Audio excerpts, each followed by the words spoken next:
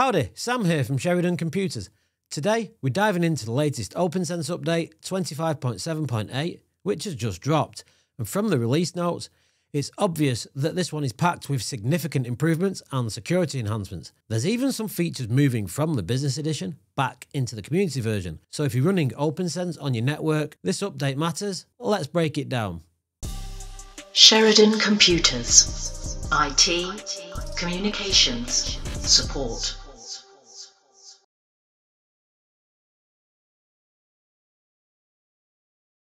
Let's start with the big theme of this release, security and safer command execution.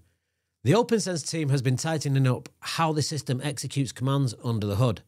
Now this was sparked by a review comment. It's not a security incident, but it is relating to potential command injections in the interface functions.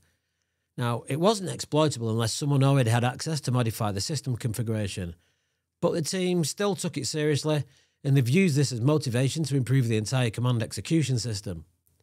They completely rewrote the shell class, audited every call, and expanded their safe execution tooling, and this is all part of the long-term push towards OPNsense 26.1, and they're rolling it out gradually to test stability.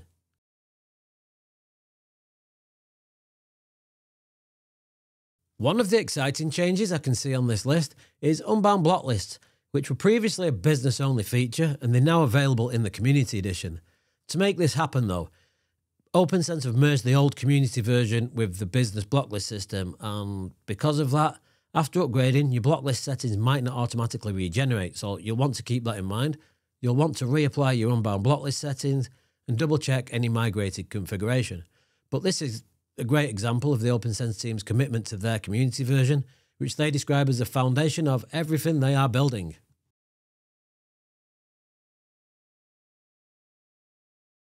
This update also includes a new kernel with major improvements to the vtnet driver. Now this is really good news for users running virtualized OPNsense installations, especially on Proxmox, ESXi or BSD based virtualization. And these changes come from stable branchwork, so everything should be solid.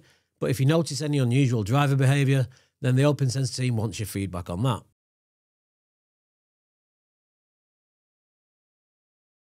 Now let's hit some of the most important technical improvements included in the patch notes. System and backend received a lot of attention. Many raw PHP execution functions like exec, system, pass-through and shell exec have been replaced with safer variants, so they've always been dangerous functions.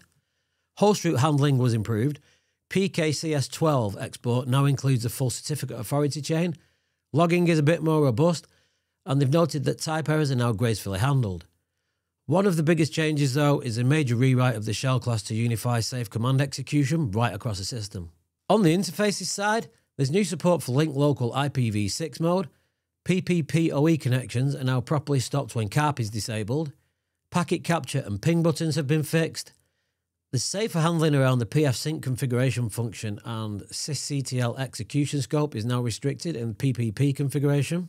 In the firewall, the live log view has been improved with a more static grid layout and better compatibility with older interface naming. New state timeout options are added for certain UDP rule categories, and some noisy pfctl output has been muted, keeping your cron jobs a bit quieter. IPsec got several improvements, including support for AES 256 GCM16, a new advanced setting called recid_base, and a more reliable handling of phase relationships. Unbound, which now includes the enhanced blocklist system, received improvements to CNAME handling for whitelisted domains, fixes for pointer record duplication, and more safe execution changes.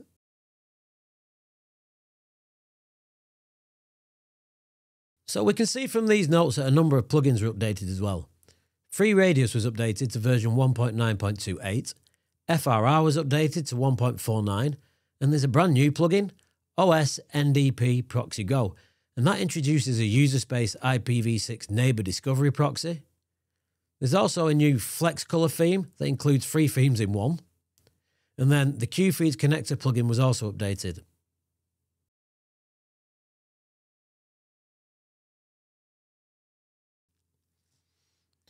In addition to those plugins, several upstream ports were also updated too, and these include curl 8.17, NSS 3.118.1, OpenVPN has been updated to 2.6.16, The Perl regular expression library to 10.47 and PHP has been bumped to 8.3.28.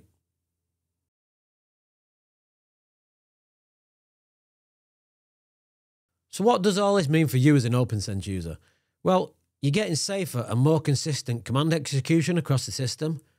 More features are coming to the community version. Virtualization performance is getting better with the new kernel updates. And overall, the system is becoming cleaner and more stable and more reliable.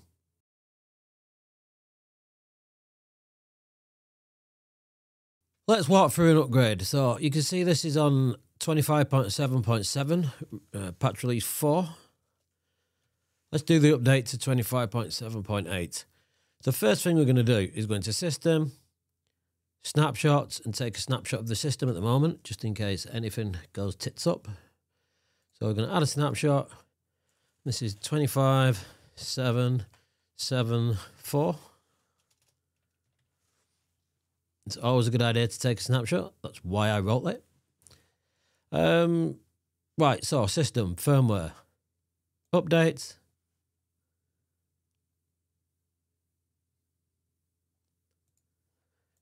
Check for updates.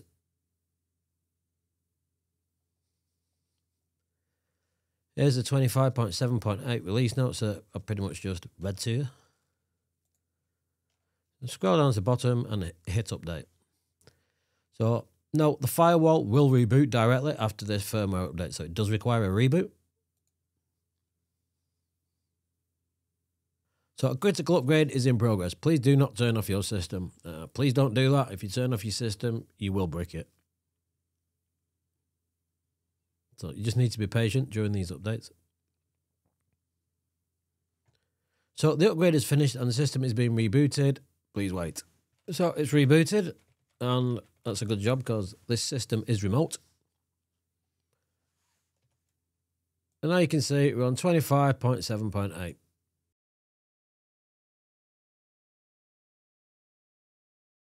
Just before we wrap up, let's find these new Unbound Blocklist features. So if we go into Services, Unbound DNS, we can see now that we have access lists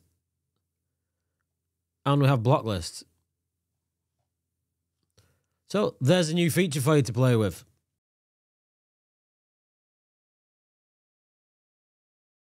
If you're running OPNsense 25.7, this update is definitely worth installing. Just remember to reapply your Unbound Blocklist settings afterwards, and let me know in the comments what features you're most excited about, or if you'd like a full walkthrough video for any new plugins or settings. If you've made it this far, thanks for watching, stay safe, and I'll see you in the next one.